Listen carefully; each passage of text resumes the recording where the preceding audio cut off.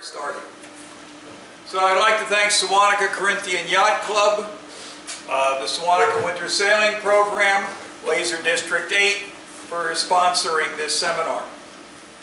So I have my basic rules that are very simple. 1, don't hit anyone or anything. 2, the rules are a shield, not a weapon. 3, always reread the rules for what they exactly say, not what you think they mean. So, as we've been doing for the last 12 years of this series, if you have a book that looks like this, you can now toss it in the fire. The new book for U.S. sailing is blue. The changes this year are not very many.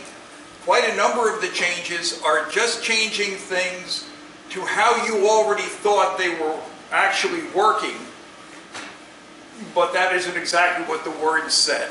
So we've got some corrections on that. The layout of the book remains the same. All the definitions are in the front. The most important definition is room, because this concept is the fundamental and keeps repeating through the rest of the entire series of rules. So if you need room to avoid something, you're entitled to it. If you're looking to avoid a mark, you have it, but for a limited time, and you have to act promptly, because room is a vanishing thing. If you wait too long, and you're not the right-of-way boat, your room vanishes. Keeping clear is broken into 2 sections. The first is the basic keep clear of a right-of-way boat. The second part addresses that if a right-of-way boat, a leeward boat or a boat that's on starboard, can turn in both directions without immediately making contact with the keep clear boat, then the keep clear boat is keeping clear. So for example,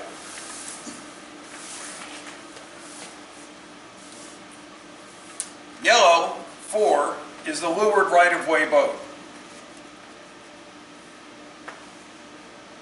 Green is the keep clear boat. If yellow can turn up or turn down without making contact or getting too close to green, then she's kept clear. Yellow's on starboard, green's on port. They're allowed to adjust their course, and green has to keep clear. Any questions on that? Yes? In a sonar, can you cover what you think the distance actually is? So, here's an important concept that goes all the way through everything in this seminar. It depends. So, if you're sailing in very light air and you're just ghosting along, this space could get very close and you're keeping clear. If you're in much heavier wind conditions and the boats are getting bounced around a lot by going through the waves or gusts and the like, then keeping clear becomes a bit wider. So that way you're staying apart from each other. What would be a close pass port starboard in light air conditions, in heavier air conditions, the boat on starboard might want to avoid a lot earlier because you were too close for those conditions. So it can vary as you go around the course. I think that's the hardest thing about that. Yes, it is.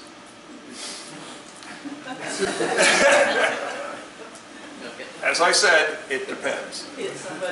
Proper course is another key definition. So proper course is the course you would sail to get around the course from the start to the finish in the shortest possible time. Your proper course going upwind is usually close haul. But close haul can vary between different classes and types of boats.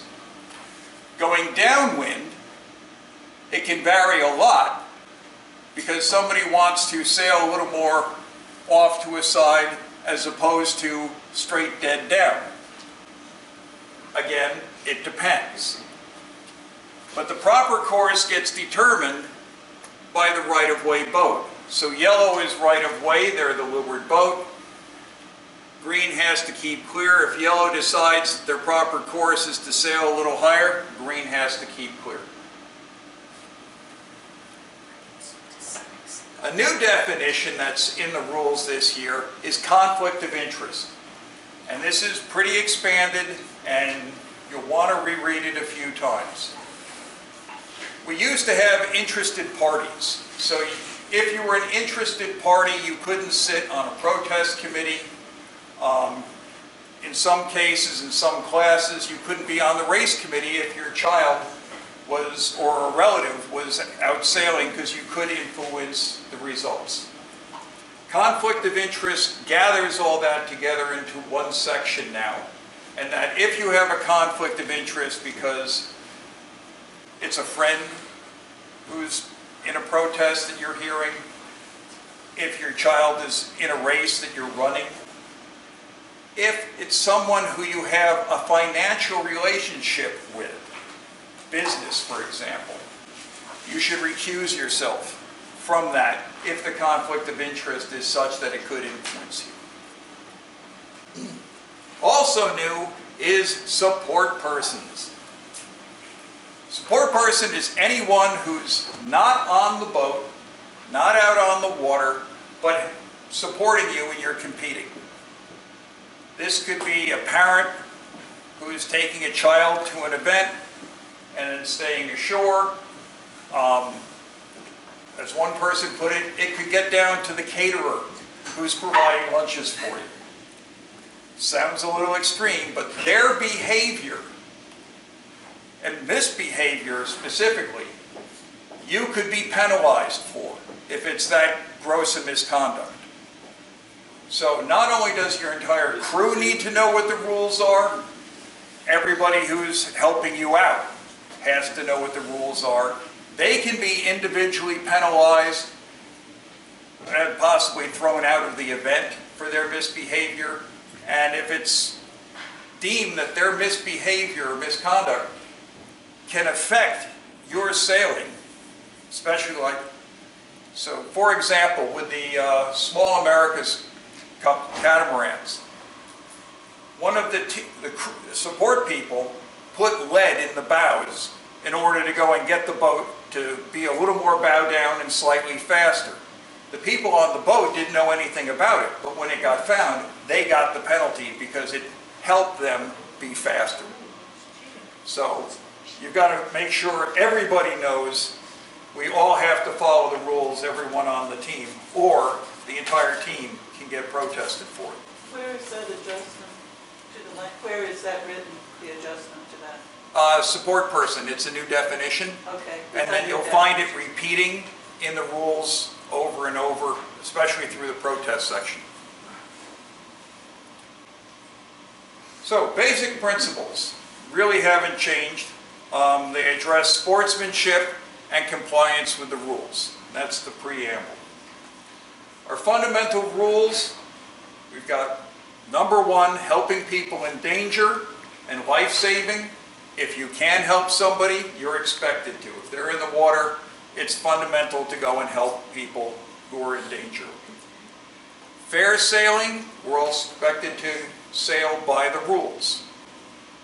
And for an example, if you're on port and you yell starboard at somebody who you know doesn't know the rules very well in order to get them to tack away, okay. We don't really have a rule addressing that, but that's what fair sailing is for.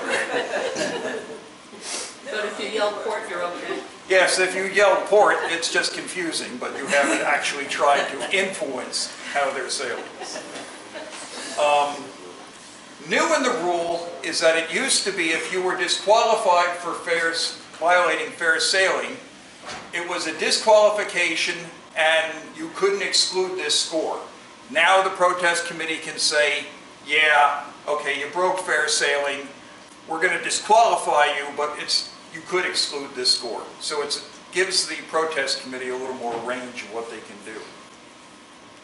Fundamental Rule 3 is a complete rewrite.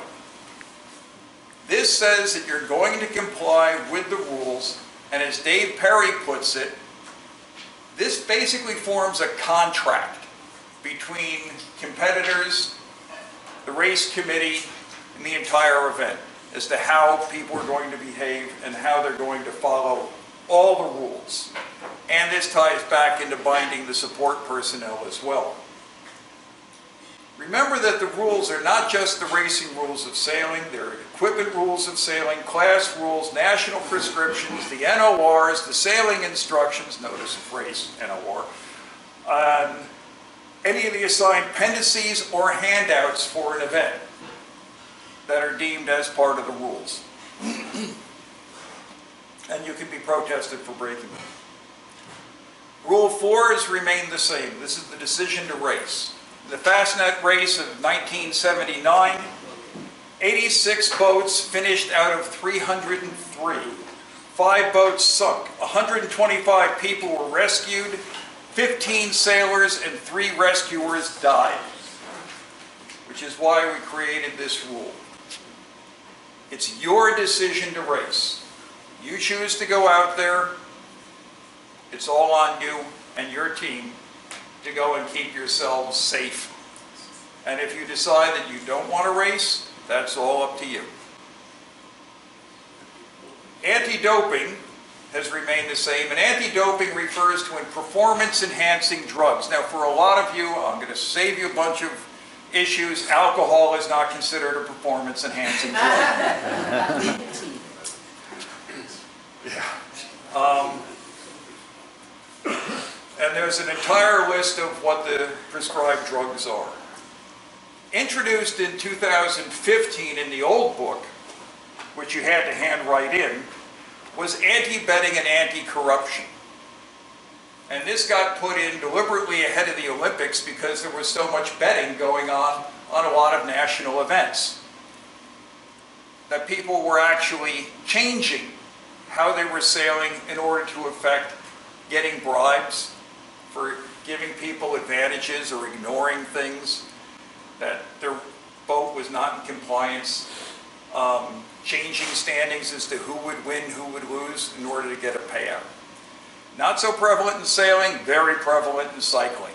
And World Sailing decided, yeah, we need to get on this bandwagon with everyone else. New this year is Rule 7. And it formalizes the disciplinary code of world sailing as now being part of our fundamental rules.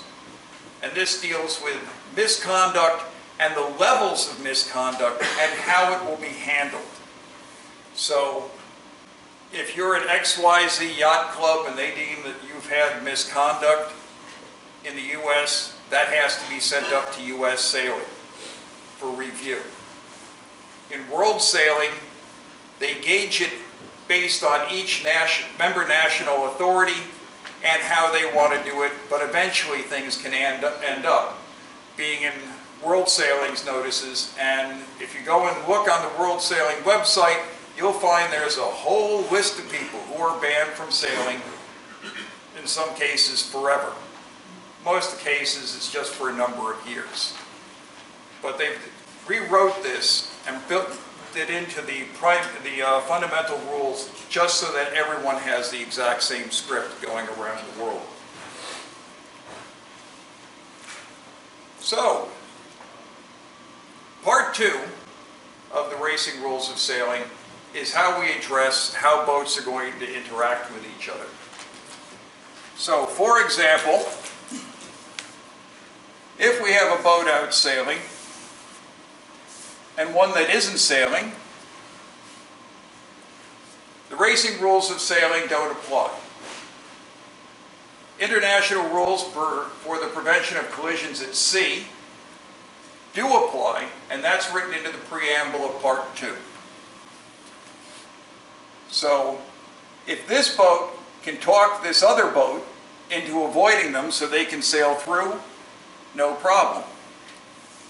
If this boat is a barge, tug, or other restricted vessel that's towing something, and you cut across in front of them that they have to take action, you're wrong and can be protested for it. So you have to be aware of the various vessels that are out there that are in the sailing area that we're in.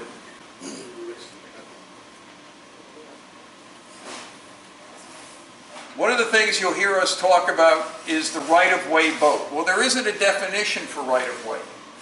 The right-of-way is defined in the preamble of Part 2. That a boat has right-of-way over another boat when the other boat is required to keep clear. Now, we do have a definition of keep clear. So in this case, port has to keep clear of starboard and not interfere with how they're sailing.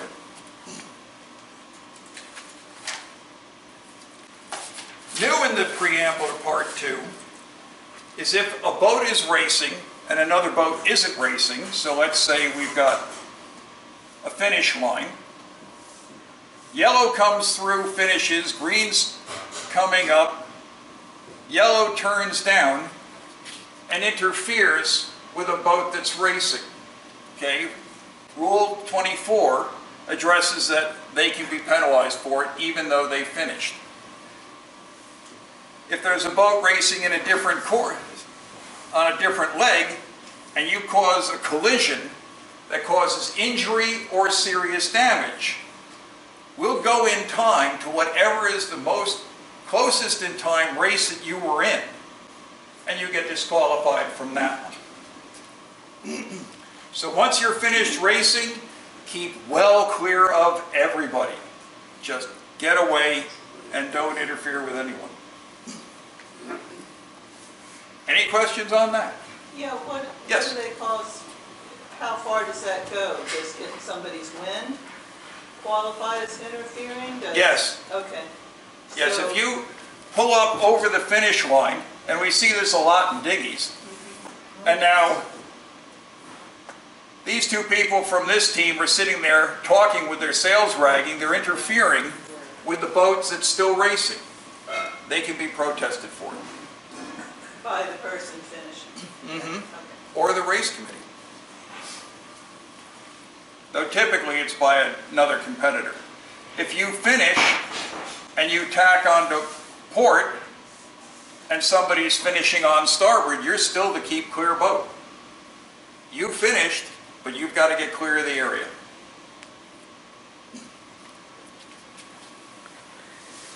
Basic rules remain the same. Port keeps clear of starboard. Windward keeps clear of leeward. Boat clear ahead and clear astern. The boat clear astern has to keep clear of the boat clear ahead. You're not allowed to run over the slow boat in front of you no matter how much they deserve it. When you are tacking, you are only tacking from when your bow crosses head to wind until you are on a close hauled course. During that particular point in time, you have to keep clear of another boat. If you have two boats that are tacking at the same time, the boat that's on the right has right of way if the two boats have a contact during the course of their tacking. Any questions on that? And that's irrespective if you're going from port to starboard versus starboard to port, correct? Same thing. Okay. Two boats tacking from port on to starboard. There's contact. He's the one who's right. He's the one who was supposed to keep clear. If you're right, you're right. Excuse me? If you're right, you're right. Yes. Right is the shorthand way of remembering that. The rule says who's ever on the other boat's port side has to keep clear. Yes, Marianne? Does this have anything to do with if your proper course is not close haul? So in other words, if you're around the No. mark and you're turning down, No, because we're only talking about just tacking. We're not at marks yet. Okay. We'll get there. Okay, limitations. Avoiding contact is Rule 14. We're all supposed to avoid contact whenever possible.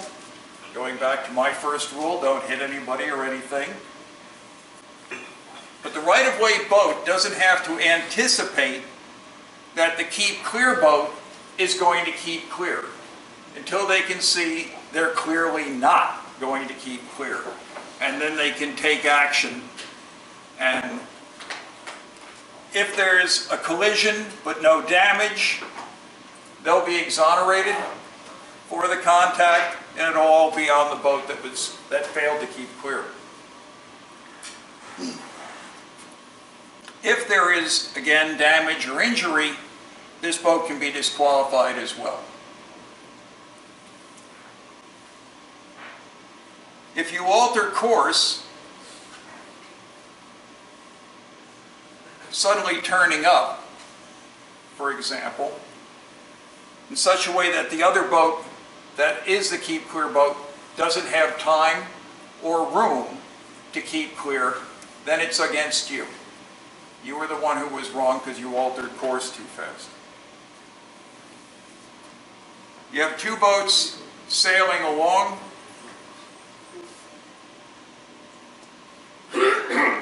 Yellow tacks right in front of green. And now green, they've completed their tack, but green has to immediately alter course to avoid contact. Yellow tack too close. They gained right of way, but they gained it too close to the other boat, so the other boat had to avoid them. So then that protest would go against the now right of way boat, because they have to do it far enough apart when you get right of way that you can, other boats around you can keep clear. However, if you have right of way and the other boat, so let's say green here has right of way. They come across yellow and tack. They've now given yellow right of way. Yellow is the leeward boat.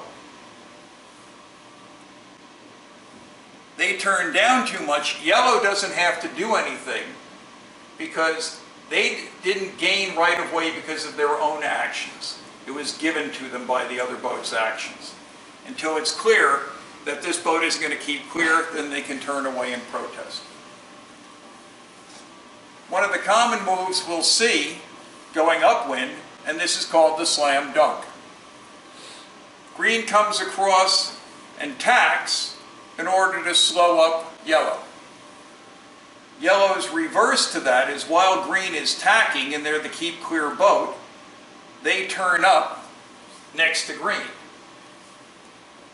Green can't complete her tack because yellow's there and she has to stop, and yellow can now get away. Any questions on that? I think you should mention that the right-of-way boat, the boat that comes right away has to give the other boat the opportunity to keep clear Yes. as well. Otherwise, you both foul. So if yellow comes up really hard and fast, they've now broken Rule 16. They've altered course in such a way to prevent this boat from keeping clear. Then it's going to go against possibly both of them. And yellow's put themselves at risk by turning up so sharply.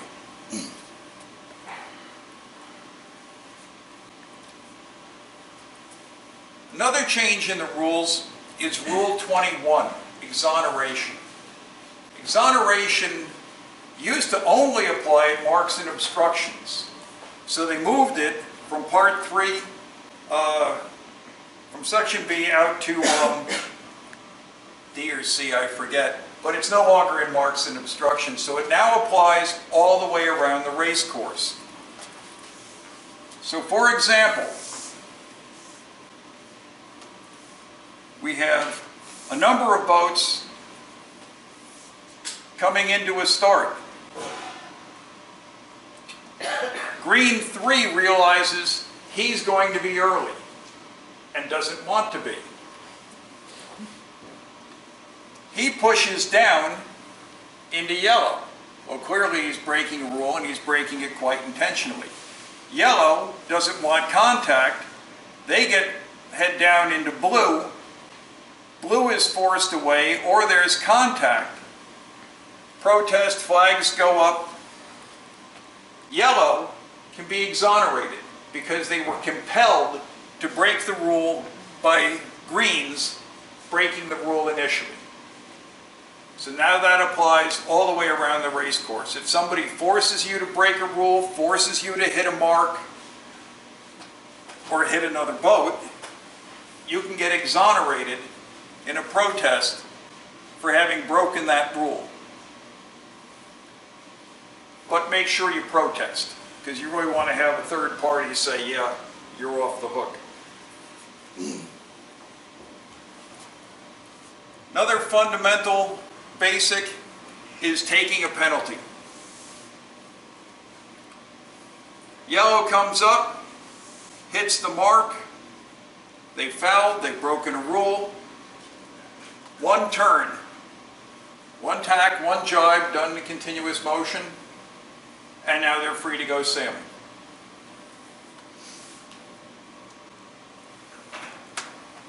Green fouls yellow, port starboard, yellow drives down, yellow's protest, puts up their flag. Green has to do 2 circles and then continue on. It's very important these circles have to be consistent. You have to sail clear of everyone else. So if you have a foul at the starting line, drive into a leeward boat or whatever, you have to sail well clear of the other boats. Now that could just be letting your sails luff and stopping so you get clear. Or if you're in a pack and you're ahead, going up head to wind to let boats get around you. They're luffing this boat up, but that's just their misfortune. But you have to sail clear of the other boats and then take your penalties. Is that the 720? Yes. Okay. We used to call it a 720, now we call it 2 turns. You're okay. In that situation, how quickly do you have to, when you've got other boats around you? As soon as possible. How is that? How is as soon as possible? It depends. And define, it depends. So, if you're in the middle of a pack, like so, coming off a starting line, and there are boats behind you, as soon as you start taking your penalty, you're now a keep clear boat. So, you're stuck, but if you keep advancing, then you can get protested again, because you didn't take your penalty in a timely manner. That's why it's a good idea if you're in a large crowd, stop sailing and let everyone get around you so you can get clear and take your penalty. Up at, say, a weather mark, you fouled, keep sailing and get yourself clear so you can take your penalty out where you won't interfere with anyone, and then continue on. And you've got to totally complete your penalty before you gain normal rights? While you are taking your penalty, you're a keep clear boat. You are. However, other boats can't interfere with you unless they are sailing a proper course. So, if you're in the middle of the course and you're taking a penalty, and this boat comes, and their proper course is to sail close haul, and they see you going this way, they tack and you turn, okay, they were sailing a proper course, so they're not really interfering with you. You have to pause your penalty, let them get by and finish it. So just because you've done one turn and you go to say, potentially start your second and then you have an approaching boat, you have to be aware of that approach. You always have to be aware of everyone who's around you while you're taking a penalty because you're the keep clear. Yes? When you're on the starting line and you're over early, you're rebounding the mark. Is that correct? So, green crosses ahead of the start. They have to sail back to the starting line and restart. Well, as soon as they turn back to restart, they're a keep clear boat. Yes. And it can be that they just sail over, round, and start behind whatever boats are there and continue on.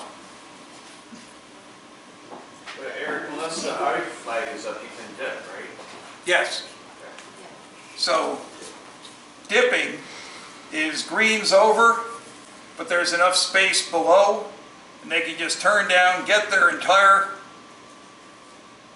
boat below the starting line, and then start again.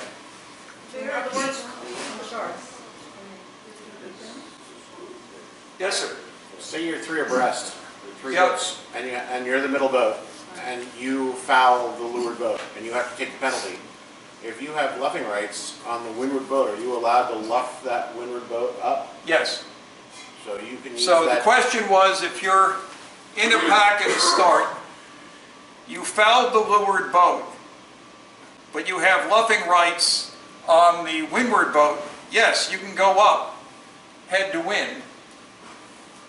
In order to keep clear, you want to try not to progress. They get out of your way or tack away, now you can go and take your penalty, because you've gotten clear of the other boats. Do you have to warn them you're doing that? Do you have to say, I'm coming up or something? Because that's not No. normal behavior. No, you don't have to warn them, but it's a good idea to do so. In team racing, we'll put up our hand and say spinning. And that gives everybody, including our teammates, the idea that, yeah, there's going to be a change in the game here, and this guy's accepting a penalty and continuing on. Can you go back to the boat crosses the line ahead of the start? They're coming back, and you're saying you got to give them right away to come back? No, I'm saying they are the keep clear boat. We'll go into that in a little bit, in more detail as to who's right and who's wrong going on there. Protesting another boat. You have to inform the other boat at the first reasonable opportunity by hailing protest and conspicuously displaying a red flag. Now, if the other boat is beyond hailing distance, you don't have to hail, but you do have to put up the red flag. If your boat is less than 6 meters long, 19 feet 11 inches, no flag is required.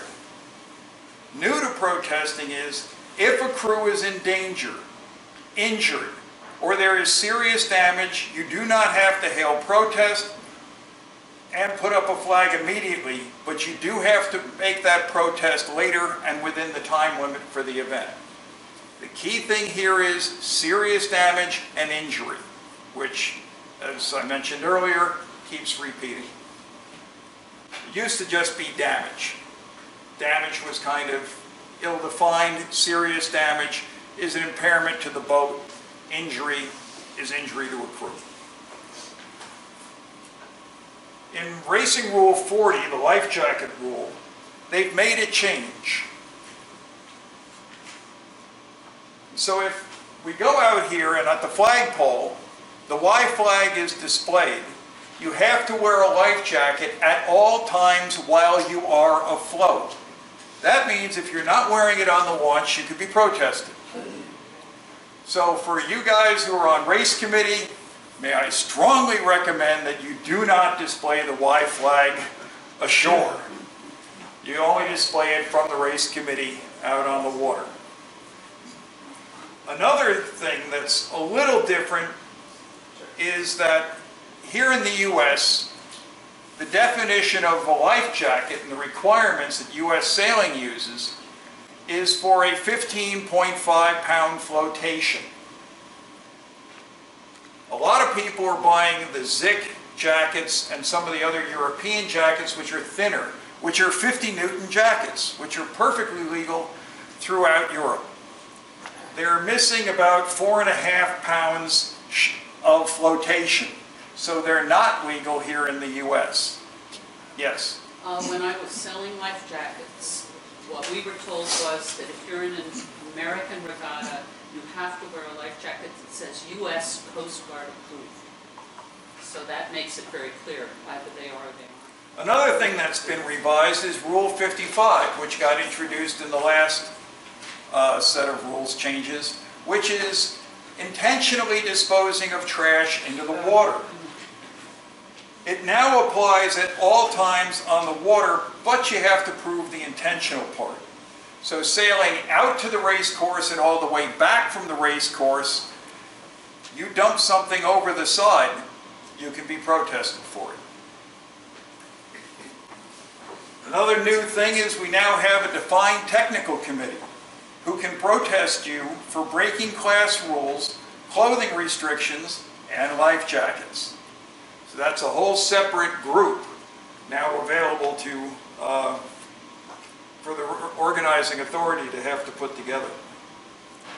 So let's go to the starting area. Any questions on any of those items? Yes, Whit? Can the race committee in sailing instructions allow the different life jackets, like the 6 life jackets? I'd have to go back and look at the revisions to Rule 85, which says which rules you can change. Class rules clearly can. But I don't know if you can in the sailing instructions. You might be able to do it in the notice of race.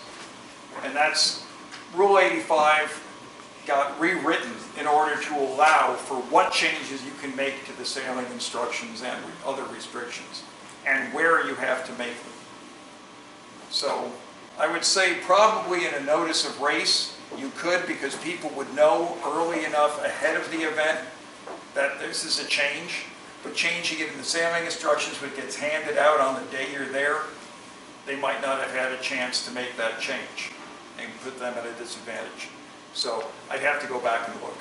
And in practice, since 90% of us have either Zyke jackets or gill race jackets that do not meet those requirements, is it really the seriousness of the regatta that we're dealing with, that you're going to really focus on that? One of the things that a friend of mine likes to say is that every event has a particular scale. So a small weekend going out, we're just going to knock around the bay, sail around the buoys, beer can race, if you will. Yeah, people might not take that as seriously and might not get to that level of enforcement. At a world championship, clearly that's going to be the case. But it is still a rule. And unless it's written out that, hi, we're going to allow this, you can't allow it. Yes? Once you don't move the tack, Yes. say you come around with leeward mark, and you don't come around real great, and you have 2 boats in a situation. The leeward boat is a boat length forward and 1 boat length to leeward, and they tack. What is the room? So depending on the boat, how much room and time do you have to take a person? So 2 boats are sailing. And bring the yellow back a little. Okay. And a length, green forward, just a half, yeah. So Okay. green tacks. They're now the right-of-way boat. But while they've been tacking, yellow's been advancing. So green doesn't become right-of-way until they have completed their tack. While green is tacking, yellow is still advancing. Right. At what point is not enough room? If it's here, if it's in the middle, So the aft quarter of the boat? again, it depends. Okay. Yellow does not need to anticipate that green's going to complete his tack. He doesn't have to take avoiding action until green becomes the right-of-way boat. Because remember, while they're tacking, they're the keep clear boat. So green now completes their tack. Yellow can either tack or duck. The question is going to be, how immediate does it have to be? As a rule of thumb, I look to about 3 seconds, because it takes 3/4 of a second for a human to recognize a change in condition and react to it. That's the old dropping the ruler test and seeing how fast you can grab it. So this boat now pops up in front of them. 1, 2, okay, they had enough time to get out of the way. Boat pops up in front of him. Usually there's a large hail of an expletive. Oh! And it's probably going to be a little too close. So again, it depends. It depends on the conditions, the types of boats. A laser can tack much faster and keep clear much faster than, say, a 40-foot cruising boat. It all depends. Okay. Let's go on to the starting area.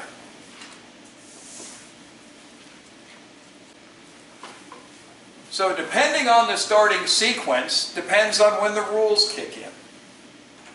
So prior to any signals being made, you're under the international rules for prevention of collisions at sea. Everybody's got to keep clear of everybody else. Once they put up the warning signal at either 5 minutes for a 5-minute start or 3 minutes for a 3-minute start, that's just a warning. At 4 minutes or 2 minutes is the preparatory, and now the rules are fully in effect. Before that, everybody needed to avoid everybody. Now, we're full on the rules, port, starboard, windward, leeward, ahead, astern. Any questions on that before I go on further? 2 would be 1, for a 2-minute start it's 1, Minute 30, minute 30. yes. We wrote that, for our 2-minute starts for winter sailing, we wrote that into the sailing instructions. So, if you're out sailing on the course and yellow establishes an overlap from clear astern on blue, they're not allowed to luff. They can only sail their proper course. But before the start, there can't be a proper course because you haven't started yet. So yellow can come from behind and luff up blue. Now, with that, there's still the restrictions of Rule 16, that they can't establish the overlap so close that the boat can't keep clear. If they establish the overlap and luff up, they have to do it giving the other boat sufficient time so they can keep clear. You'll have someone who's circling around at the start. They're on port, the other boat's on starboard. Starboard can't turn down suddenly into blue, where blue has no place to go. Yellow has to give them an out in order to keep clear. If they don't try to keep clear, then it can go on blue because they didn't do anything to try to get away. Same thing over here. Blue comes up below yellow. If yellow just sits there and does nothing to try to keep clear, then it'll be against yellow. At what time in the starting sequence? Before the start. Once the preparatory has sounded? Once the preparatory is started, through the starting signal. So basically all through the pre-start, you want to not turn so fast that the other boat can't keep clear of you. And you want to be aware of the other boats and keep in mind how they establish an overlap with you, because that'll come in play once the start's up.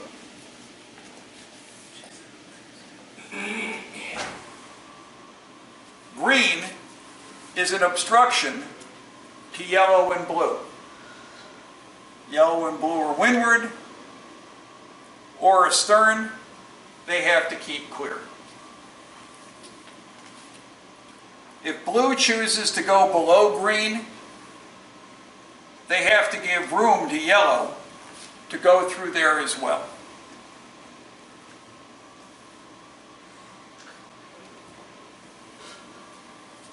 So, this isn't NASCAR. You can't go and scrape somebody off on the wall. Can you say why blue had to give room to yellow also? Okay. Because yellow was the windward boat. But this is an obstruction. Gotcha, thank you. Now, regularly you will see in our start that blue will duck down and yellow will go high. Well, that's just their choice. But if yellow was trying to go down below green and blue failed to give him room, blue can be protested for it. Should yellow hail them with room? It's not a bad idea, Okay. but it's not a requirement. So, we come up to the start. Green luffed up yellow and came from clear astern. The gun goes off. Green has to immediately turn down to their proper course. And yellow can then go on and go sailing. If green had come in from between these two boats, luffs up, luffs up, luffs up, the gun goes off, blue has no obligation to turn down because they didn't establish from clear astern. Green is stuck here. Yellow's yelling at him, go down, go down, go down, protest. He gets exonerated because this boat wasn't required to go down and give both of them room. So, it's lovely, but until this boat, which is the right-of-way boat, gives him room, he then has to take it as soon as it's available to him in order to get going. So there'd be no protest, there'd be no penalty? No. Because he's compelled to break the rule by a boat that's sailing within its proper course and within its rights as the right-of-way leeward boat.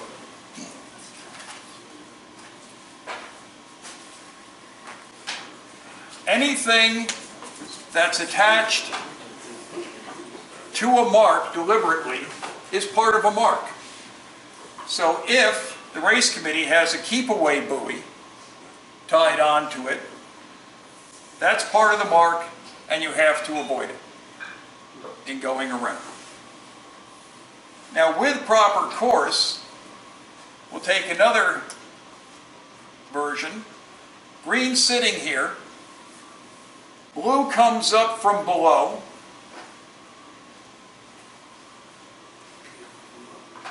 and green has to luff up, blue luffs up, the gun goes off, blue is sailing its proper course, because its proper course is to start and then bear off onto a close hold course. So green has to keep clear while they're doing that. And again, no protest, because they are sailing their proper course. If you take away the other boat, and blue's down here, his proper course is to luff up, sail around the mark, get on close hold, and get going. So you always have to keep track of how boats get overlapped with you all through the pre-start and coming up to the start in order to know what their right's on and know where you are on a starting line, so you can anticipate that somebody might be sailing their proper course and you'll have to keep clear.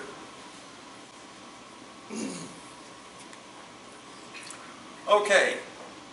Rule 22 defines when you are completely toast. You are toast if you are over the line and you turn back to restart. And all these other boats, the rest of the world is coming at you. You are the keep clear. You've got to get out of the way. You are completely toast when you are taking a penalty turn. You're supposed to sail well clear. If other boats are sailing their proper course and you're in the way, you haven't kept clear and you can end up with yet another penalty. You come up to a starting line, you realize you got there too soon. Oh my Lord, what am I going to do? You push out your boom and you use your sail to push yourself back through the water. Everybody else who's sailing forward, you have to keep clear of. If you are now, and this is new this year, so Blue realizes he's gotten here and he wants to get himself a gap off of the yellow and green boat. This works in dinghies and certain high-performance boats. They pull up their centerboard, they push their boom out, and they crab to windward. Well, we didn't have something addressing that before, but now we do. So if you close up and now this boat has no chance to get away, you're wrong. We had a way to address it before, but now it's formally addressed. So if you back your sail and crab to windward, you're the one who's wrong if this boat can't keep clear. When you are toast, but you're completely protected, is Rule 23. If you're capsized with your masthead in the water, when you're aground, anchored, or rescuing somebody, you're protected. It's very important to pay attention to when especially when somebody's rescuing. Stay away, try to help them if you can, because that's fundamental rule 1, but don't interfere with what they're trying to do. And yelling back and forth is a good idea. Any other questions in the starting area? Yes, Marianne? Just to clarify, if you've gone over the line for whatever reason, gotten pushed, and you start to turn around and you're now prevented from completing the turn. Yep. And there are boats, let's say, push green up closer because suddenly they've picked up speed. There's been a, something. Are you in obstruction now if you just luff your sails because you have no? If you turn up. But let's say you can't get headway, and you're at a dead stop. Are you now in obstruction, or are you still fouling the world? You're both. You are fouling the world. You're a boat that has tried to come back because you maintain all your rights until you turn to come back. So if you go over the line early, you're hailed, and you don't hear the hail, and you proceed to sail all the way around the course, you have your rights all the way around the course. Other people will be yelling at you, hi, you were over early, but they still have to give you your rights. As soon as you turn to come back, now you become a restarter and you're toast. You've got to keep clear of everybody. You turn up head to wind, fine. They go past you. You then turn and come back. If you're stuck in this position and boats have to avoid you, you can be protested for that. You'll have to take a spin as soon as you can and then restart as well. Okay, but if you can get head to wind, then you're in obstruction and they can't protest you? Because you're the boat clear ahead and you haven't turned to come back. The key thing is here, that until you turn to come back and restart, What I'm saying is you turn and then you realize, oh, I can't make it, and then you turn back, head to wind? no, Oh, you okay. already triggered the, Okay, that was Yeah. what I was asking. okay, yeah. Once you turn to come back, anything else you do after that, you're probably going to have a problem. Yes, Vicki? The penalty, is that gauged by the infraction or the number of people protesting? Like if 3 boats protested, do you, is that one penalty because you only did one thing wrong, or is it 3 because you had 3 protests? It's all the same incident, and 2 turns will exonerate you on that. It's a concurrent sentence. Excuse me? A concurrent sentence. Yes, a concurrent sentence by legal advisor. Could you quickly do barging while you're on the start line? Oh, Okay, yeah, that's good. so, barging. We don't get that much anymore. Though I will admit, a dear friend of mine, it was his favorite starting procedure. Barging is, all these boats are close-hauled coming up to start, and this boat sticks itself in where it's not entitled to rights. Again, this isn't NASCAR. As much as you want to put green into the wall, you're not allowed to put green into the wall. So if red can, they have to give green room to go in so there isn't contact, and then protest them.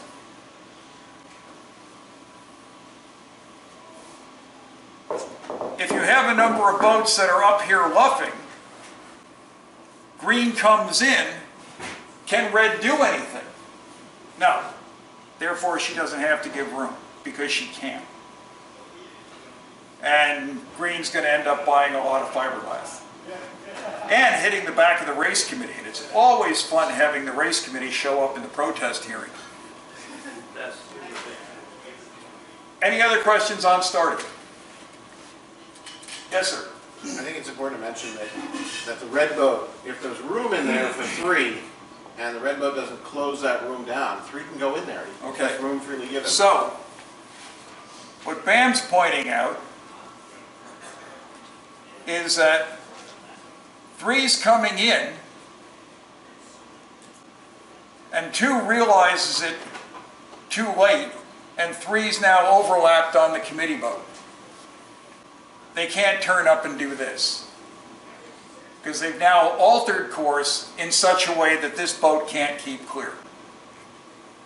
This boat is still going to be wrong for going in there, but now red is wrong too.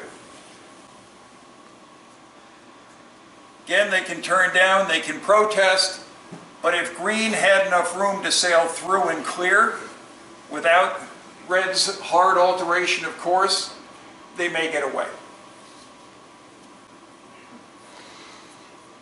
Can red hail when he needs to give green room? Yes. Okay. It's not required, but it's really a good idea. Can red hail a blue boat? Yes. I need room to... Yes. I need room to keep clear of this turkey who's coming in and taking room he's not entitled to. Right.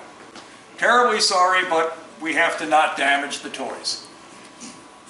So what would that be a DSQ then if they, if the protest? For green, Yeah. probably.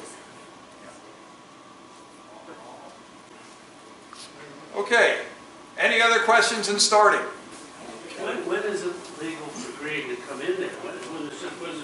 Only when there's enough room? Only when there's enough room. So if there's enough room that they were able to get the overlap and get through and get out without interfering with red, yeah, room freely given. Can't be protested for that. You let him in there, he's your problem. Yes, Joe? You're at the pin, you're not over early, but you tap it, you just have to do a circle? You just tap the pin? Yeah. Yeah, it's just like hitting any other mark of the course. Same thing with hitting the race committee, except there's normally people standing on it and they get a little annoyed. But you tap either end of the line, yes, it's just one circle. Just do a 360? Yes, one turn.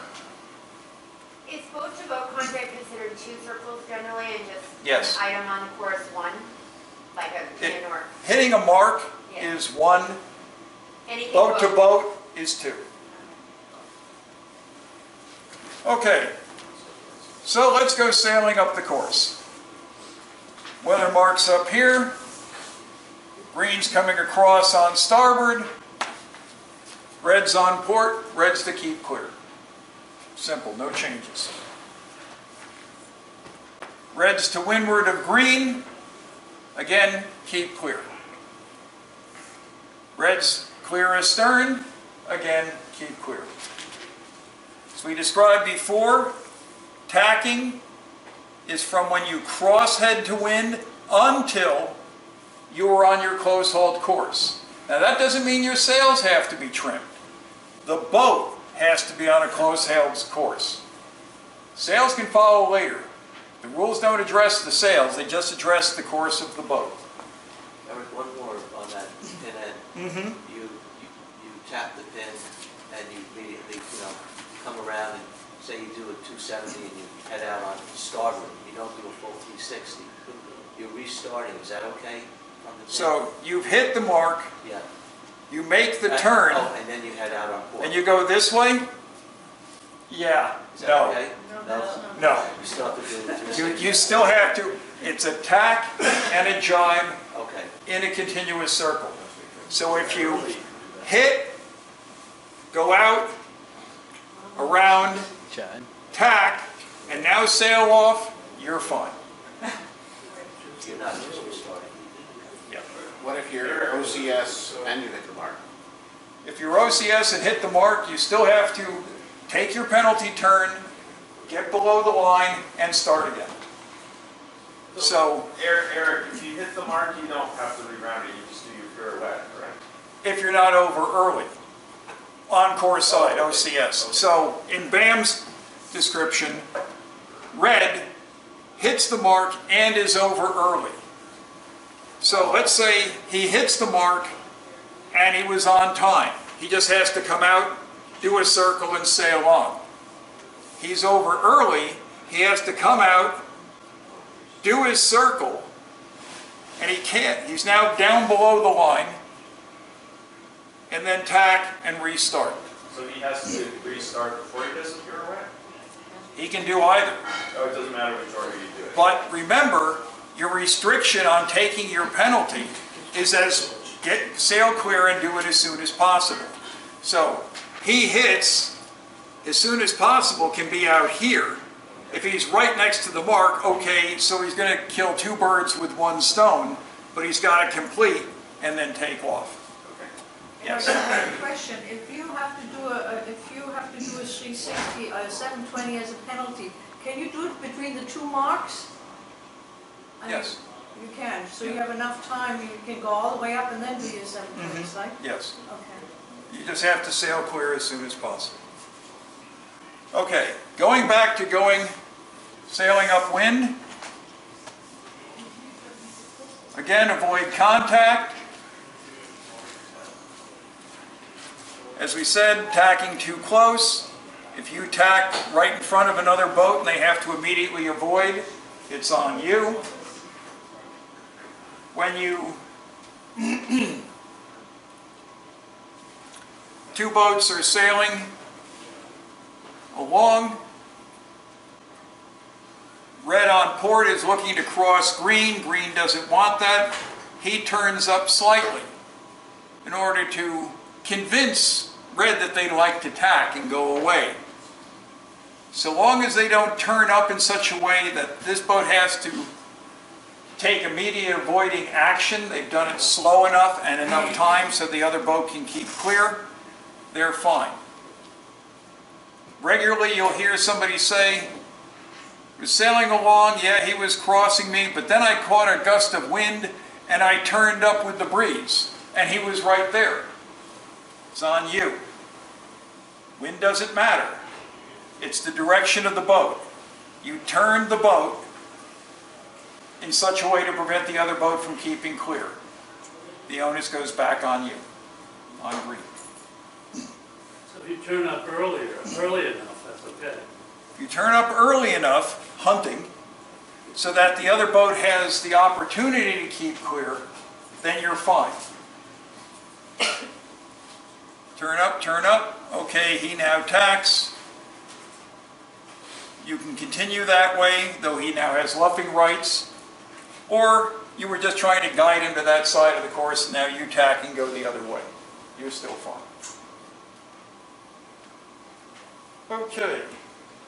But in that situation, couldn't green, and I've seen this, protest red that they had to alter course? Yes. So, another condition is looking at it from red side. Red thinks he's crossing. Green doesn't believe he is and has to duck to avoid or tack to avoid, and they can protest the other boat. They kept clear of a boat that was required to keep clear of them, and so they can protest. And ISAF case 50 in the case book gives very clear direction on this, that this boat is responsible for its safety. And avoiding a boat that was supposed to keep clear really puts the onus on the boat that was supposed to keep clear in a port starboard.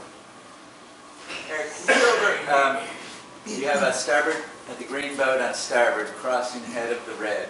And then, say in team racing, he wants to cover, so the green tacks to cover, and then the red immediately tacks and hits the stern. Oh, okay. So, rules. What we've got here, let's say both boats are tacking. So green's tacking and red's tacking, and there's contact. Red's astern, he's the one who had to keep clear. And that's written into Rule 13.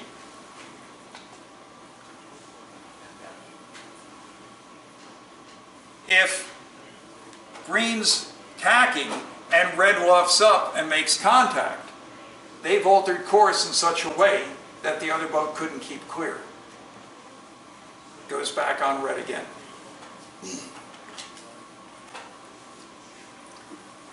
All right. Green sailing along.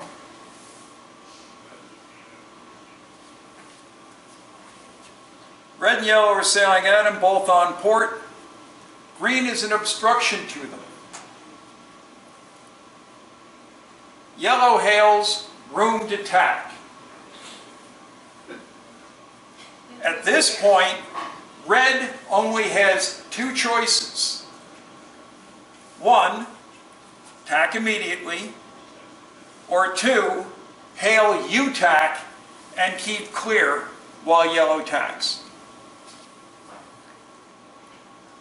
The beginning of Rule 20 has a whole pile of restrictions of when yellow can't hail for room to tack. So, if this other boat's out over there, he hails for room to tack. Red, as I said before, only has two options. They can tack immediately or hail U-tack and then keep clear. They can't say, that's too far away, you don't need to tack yet. Or another case is, there's a sandbar, shoreline, dock. Yellow hails room to tack because he knows where the sandbar is, or he thinks he knows where the sandbar is. Red says, no, we can keep going. Sorry. If yellow starts to turn and then red doesn't do anything, they didn't tack immediately or hail a U-tack, and they have to stop and let red go by and then tack, red's going to have a very hard time in the protest room. You only have two choices in room to tack. Tack immediately or hail U-tack. I'm going to recommend you should always say U-tack. Reason for that is that way it's clear indication that you're going to tack and keep clear. You're acknowledging that you heard their hail, and you're going to keep clear.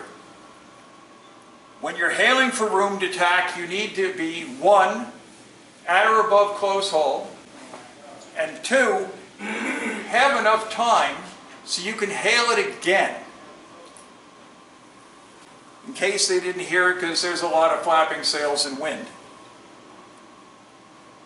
But once they start to turn, you have to turn with them. So in the case of where we have the green obstruction here, yellow can't hail room to tack. He goes this way and then ducks him.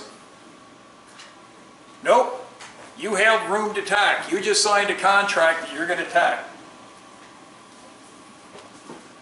This boat tacks immediately. Yellow can't say, well, I'm going to get a lot closer over here. Sail for a few more hull lengths and then go. They can get protested for that too. Another case, when you've got two boats coming at each other, remember, green's an obstruction because it's a right-of-way boat to the two keep clear boats. Yellow decides they want to go below green. They have to give enough room to red to go below green as well. You can't scrape them off on the wall.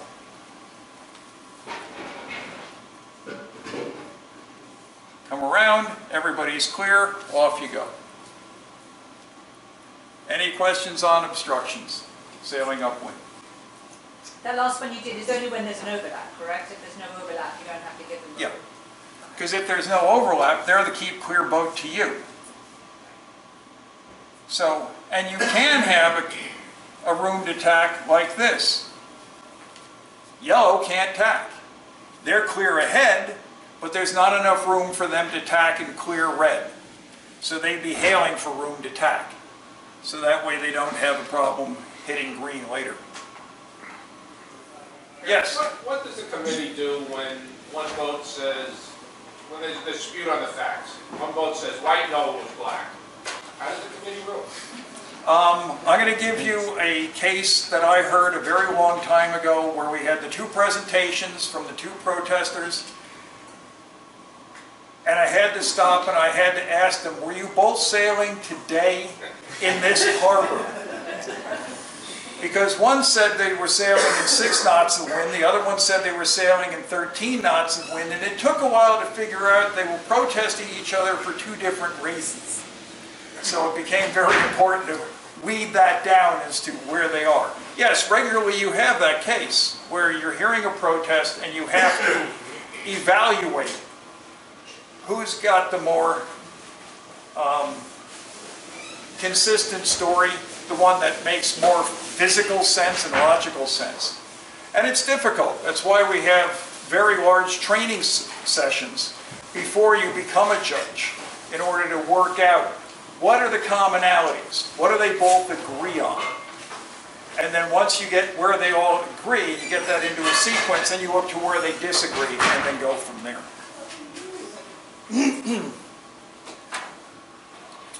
Okay.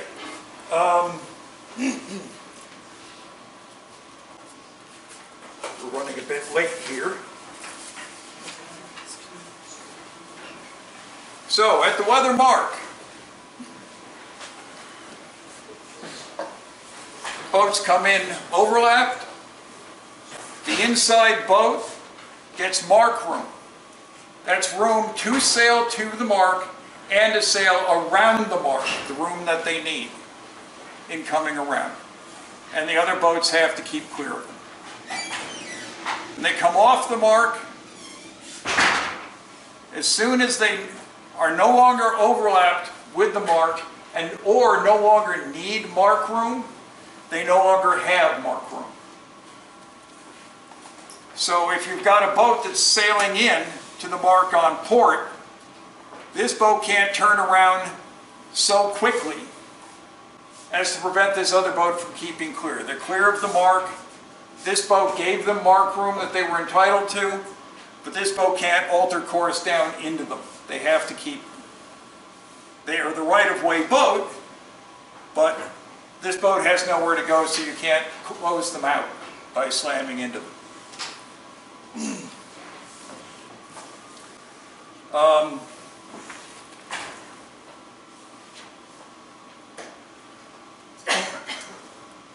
Yellow comes in on port, tacks inside of the zone, and now red has to sail up above close hauled to avoid them. It goes back on yellow. They tacked inside the zone, they didn't have any protection. They won't get exonerated.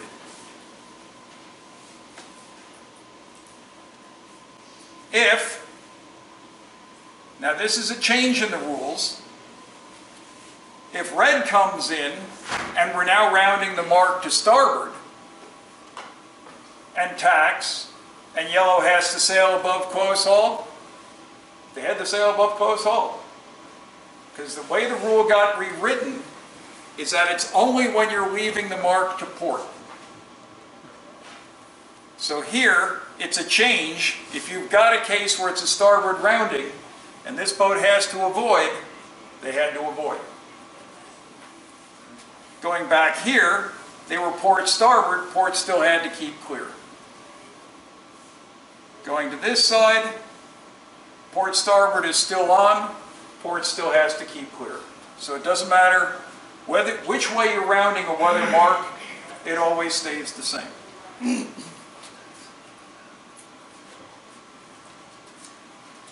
Any questions on that? Coming into a mark,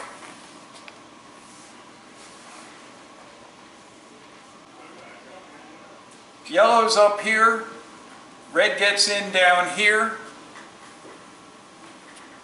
Red's claiming that they have inside, and they're entitled to mark room. But they didn't have it back here. So the presumption is, if you didn't have it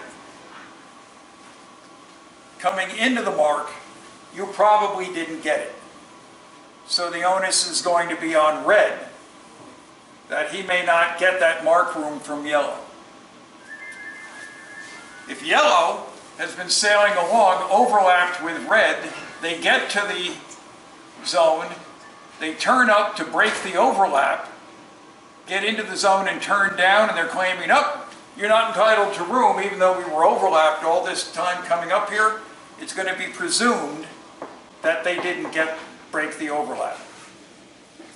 So it's very important as you're coming into a mark to look at what's your relationship with all the other boats and what the overlaps are. Question? So where that overlap is established either before or after the zone, if it was sort of a little bit of ongoing before you get there, then it's presumed to hold? Yes.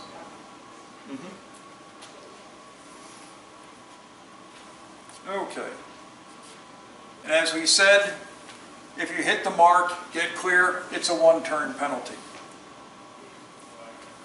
Two boats are coming into the mark. Green and yellow push down too hard. Red hits the mark. Red's been compelled to hit the mark by these other boats failing to keep clear. They can be exonerated in a protest and not have to taken a penalty turn. I'm not necessarily sure I'd be the most confident of not doing the turn.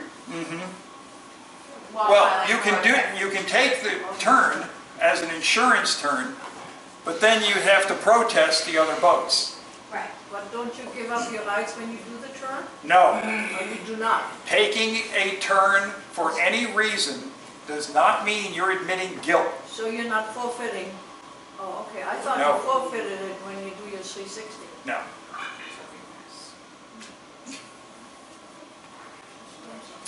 Okay, any other questions up at the weather mark? Okay, reaching and running. Two boats are coming down.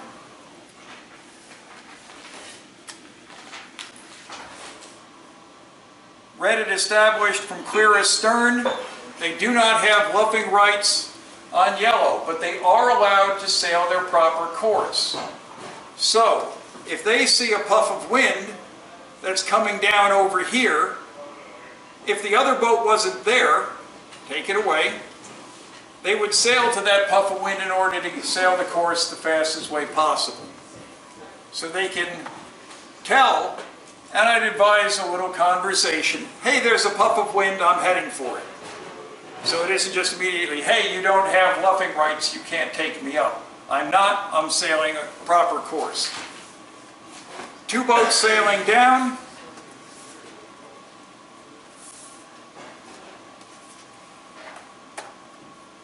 And there is a temporary trimaran in front of them.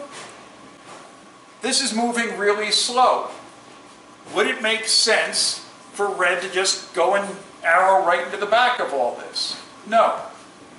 Their proper course may be to go to this side of it, the raft up, or sail down to the other side in order to keep in clear air. If they sail down to the other side, again, this is an obstruction. It's all boats that are clear ahead of them. They have to give room. I did make them all on port. That could be bad. We'll put them all on starboard so they're truly an obstruction. And you keep clear going that way. When you're sailing downwind, he's on starboard. He's on starboard. Now his crew is holding the boom out to stop it from going over. He's now on port because you're holding the boom out in order to force yourself onto that course. Your sail's starting to invert, so you're now considered to be on port. Can I ask a question? Yes. Before, the previous scenario, the boat's coming down on port and the boat's ahead of them, the trimaran on starboard. Which trumps, the starboard or the overtaking? Starboard. Okay, so if those three boats were on... We all go to port. This is still an obstruction. We still have to keep clear of it. Okay, so that is the definer there. Yeah. So if we're all on the same, we're all on starboard, they're still clear ahead, there's still an obstruction. And so you have a proper course to try to get around it. So if I'm overtaking on starboard, I can basically do whatever I want to do. If the other boat I'm overtaking is on port. Yes. If I'm overtaking and we're on the same port, then... Clear ahead, clear astern. So, if you've got a boat that's clear ahead of you on port, they're the keep clear boat. But you can't alter course in such a way that they can't keep clear. So if you're sailing like this and you overlap with them and then turn down into them, you're going to be wrong because you turned in such a way they couldn't keep clear. But by and large, if I'm hailing that boat ahead of me on port, that I'm starboard, and they yell back overtaking, starboard trumps, I can sail what I want to do, as long as I give them room to respond or whatever. Exactly. Thank you. Okay. Because we're fleet racing, right now this boat is on starboard. His boom has now just crossed his center line. He's now on port. The sail doesn't need to fill. The boom just has to cross center line. He can flip it back, and now he's on a whole new jibe.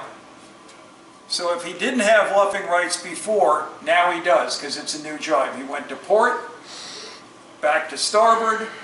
Now he can turn and luff the other boat. So is that new? Nope. Same as always. It's just in match racing and team racing, there's a little more definition on how the sail has to fill, so you can't just have a flick and go hammer somebody.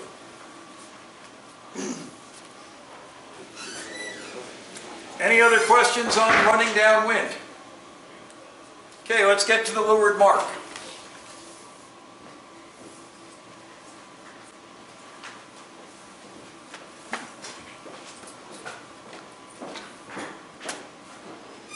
So we get within 3 hull lengths of the leeward mark. We have 1 boat on port, 3 boats on starboard. Who has right of way? Inside boat. Inside boat. Even though he's on port, he's inside at the mark. So he's entitled to mark room. We all have to keep clear of each other, but he's entitled to be on port, come down and round the mark and sail off. You'll regularly see a whole bunch of boats coming down on starboard, coming into a mark.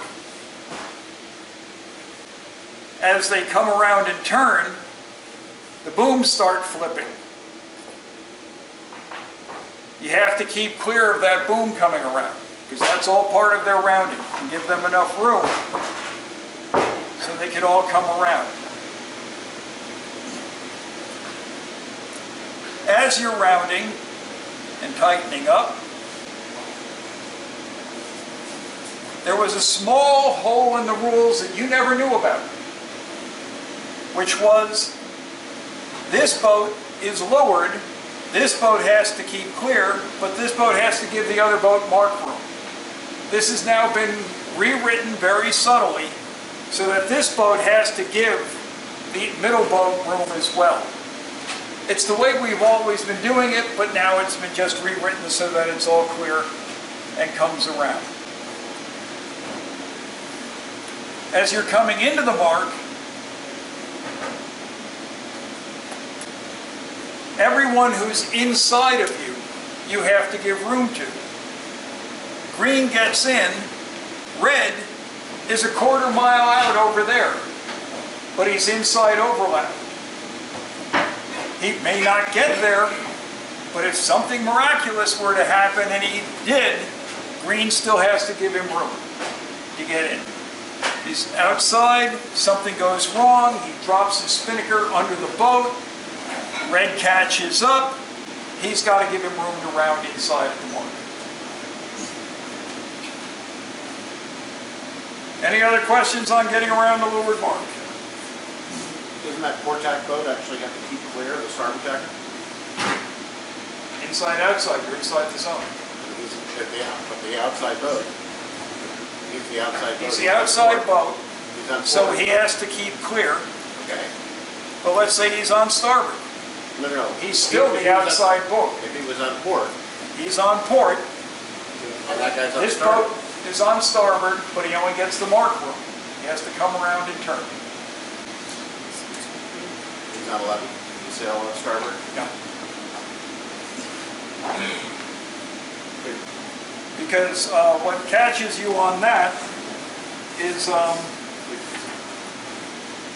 think it's 18.3 or 4, that you sail no further from the mark than you need to when you have to jibe, and jibe as soon as possible to get around.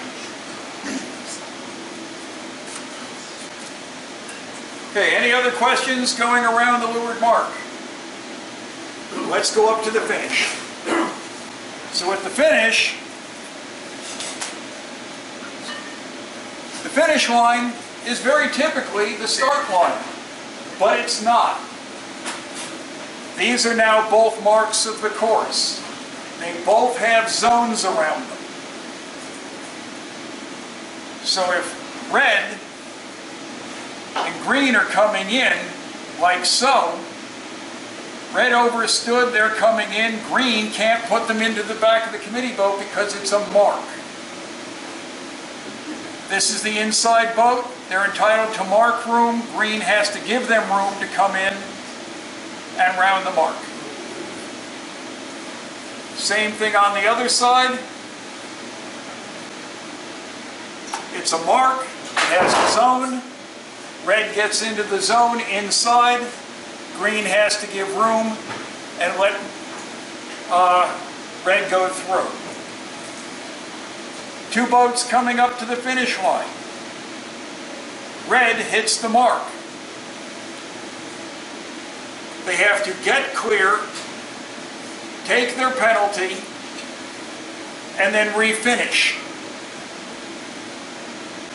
So if they come up, they hit the mark, turn around it, and try finishing this way, they didn't take their penalty. You have to complete your penalty before finishing. If you made a mistake sailing around the course and you missed rounding one of the marks, you can go back and correct it until you finish. As As soon as you finish, you can't go back and fix that you missailed the course. You're always finishing from the course side of the line, and once you get through, you have finished when any part of the boat in normal position crosses that line. As soon as that happens, as we discussed earlier, get out of Dodge. Get away from all the other boats that are racing so you're not interfering with them. Define normal position.